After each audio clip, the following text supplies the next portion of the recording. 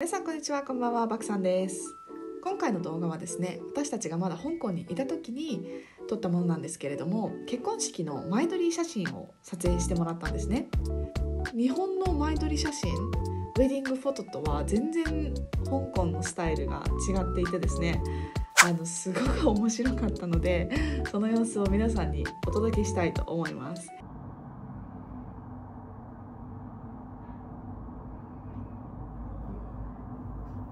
ちょっとだけ。おお、目も全然違う。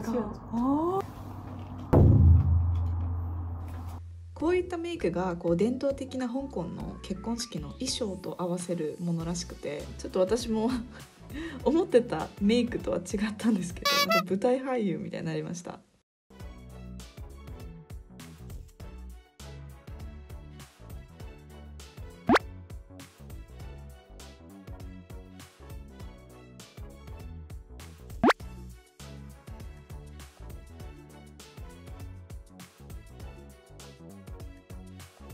こちらが更衣室です。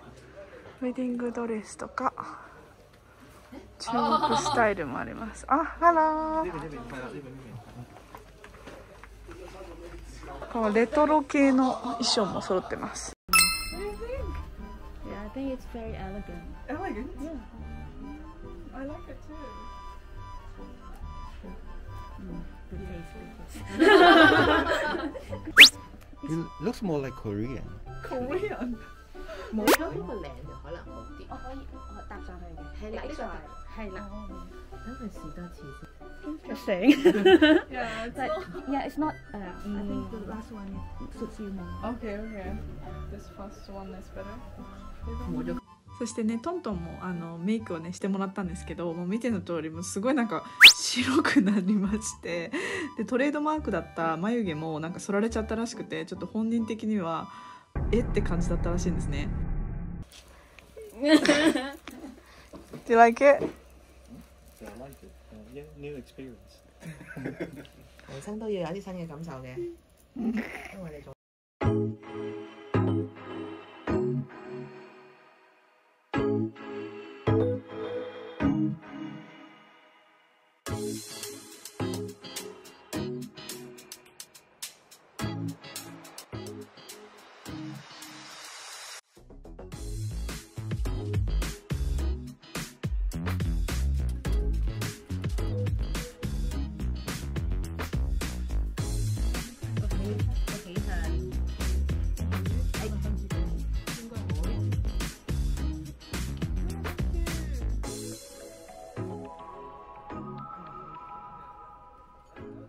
ありがとうございます。優しいね。優しい。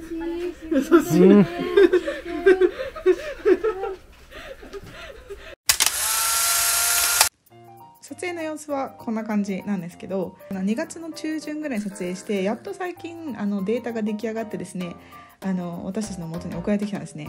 もうね、その写真を見ながらもう2人で爆笑してしまって、ちょっとそれをですね夫と一緒に見ながら皆様にお見せしたいと思います。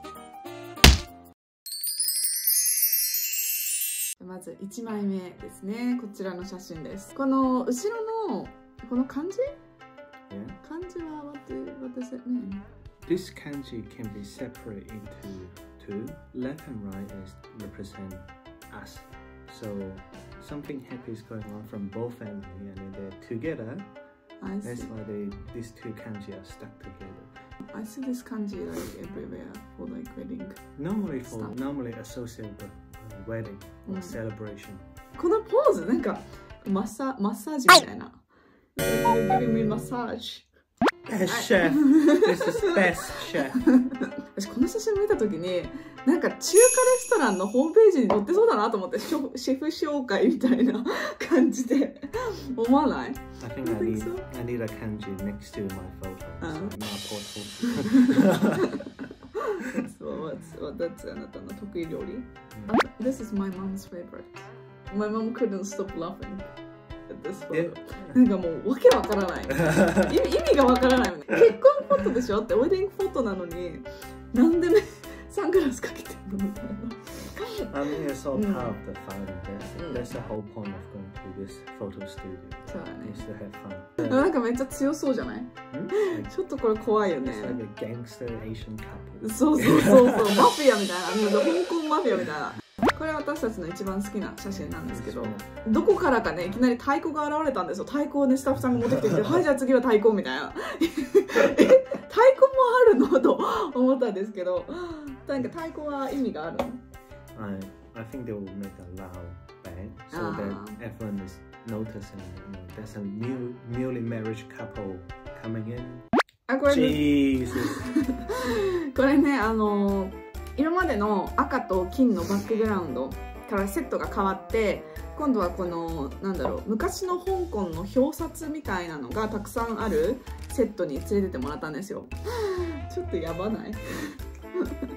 ちょっとやばいよね。この白すぎるよね。もうなんか毎回そうなんだけど、特にこのセットのライティングシステムなのかどうかわかんないけど、すっごい白いんですよ、写真が。We look like a pair of girls that who got trapped in this motorcycle.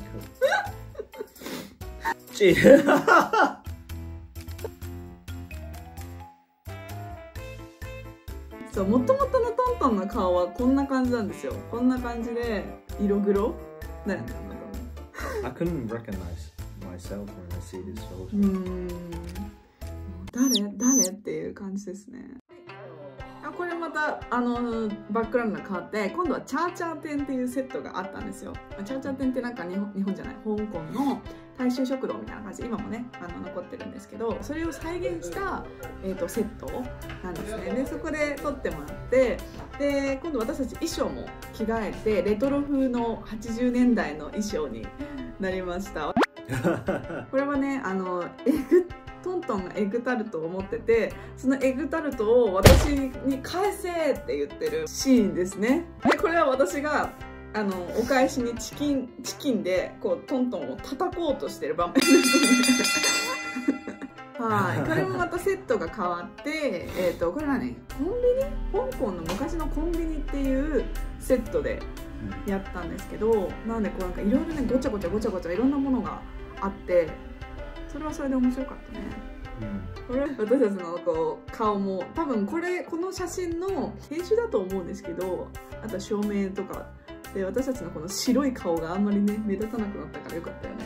Yeah, like once the lighting is off, it's looks more natural. そう、やっと人間に戻った。Back to human。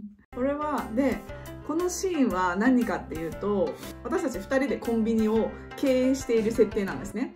それでトントンが帳簿を持って、私が「あなたここ間違ってるじゃん」っていう風に指摘して、トントンが「僕知らない」みたいなそういうだからめっちゃ細かいの、設定がちょっとある種演技みたいな感じでした。I think the photographer is trying to match with what was going on back in the day. Is there a lot of young couple running their business, and then at that time they were kinnaru, around the 80s. お金気になる。お金大事だからね。この写真はすっごい見えにくいんですけど、めっちゃでかいダイヤモンドリングがあって、さっきのその帳簿のミスを僕がダイヤモンドリングあげるから許してみたいな、そういう設定でした。Strange but funny。これもコンビニの中にある麻雀のセットでね撮らせてもらったんですけど、この持ってる麻雀が何を表してるかっていうと、私たちが結婚した年と月を表してるのかな。こう私が持ってるのが2021？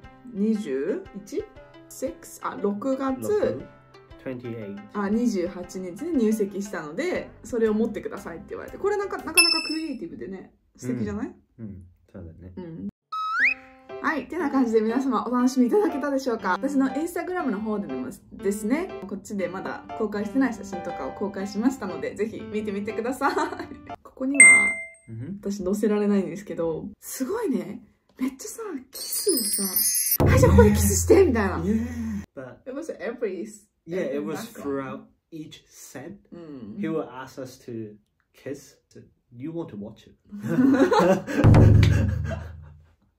No for the photo. No. みたいな感じで、ちょっとね、そのキスのところだけは恥ずかしかったね。ちょっと恥ずかしかった。Yeah, a little bit. was kind of embarrassing. I think it was overall fun experience. Yeah. ということで今回の動画は以上になります。皆様ご視聴ありがとうございました。ではまた。